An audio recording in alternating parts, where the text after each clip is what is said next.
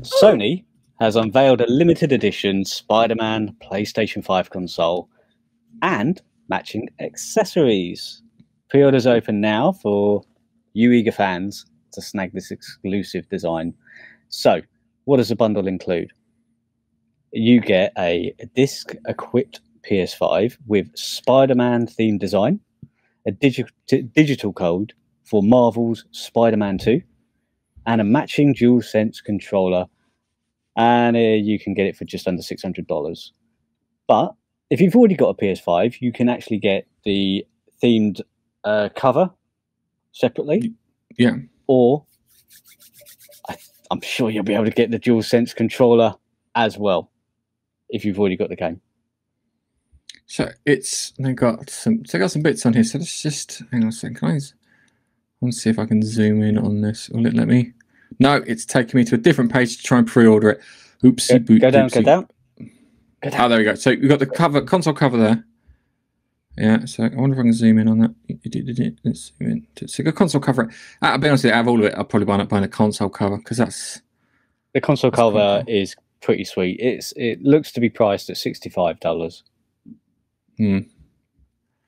So yeah, I'm a little disappointed that they're giving you the digital copy and not like a steelbook one with a disc in.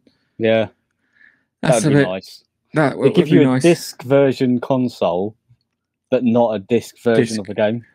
Yeah, I know why they're doing it because it just saves them whatever it is, the £4 it costs to create the disc. And it's ironic because Sony, I'm a physical man for discs and stuff with Sony, but not with Xbox, which I always find. We've had the conversation before where we find it a little weird that Sony you associate with owning a disc, but Xbox is download everything. But yeah, these. What do you think about that controller?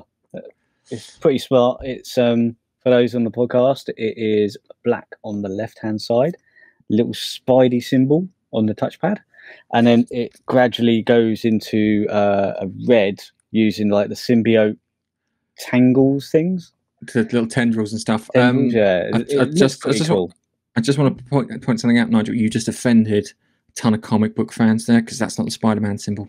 That's the Venom symbol. Oh, is that Venom? That's Venom. You can tell I'm not. It's fine. Don't worry. Much of a nerd as you. Don't worry. No one's judging you apart from me.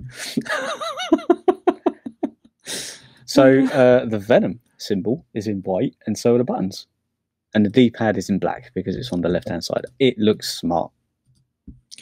It does look cool, and it's one of those things where if you get it as a collector's item, I'm sure it'll be good. So next story.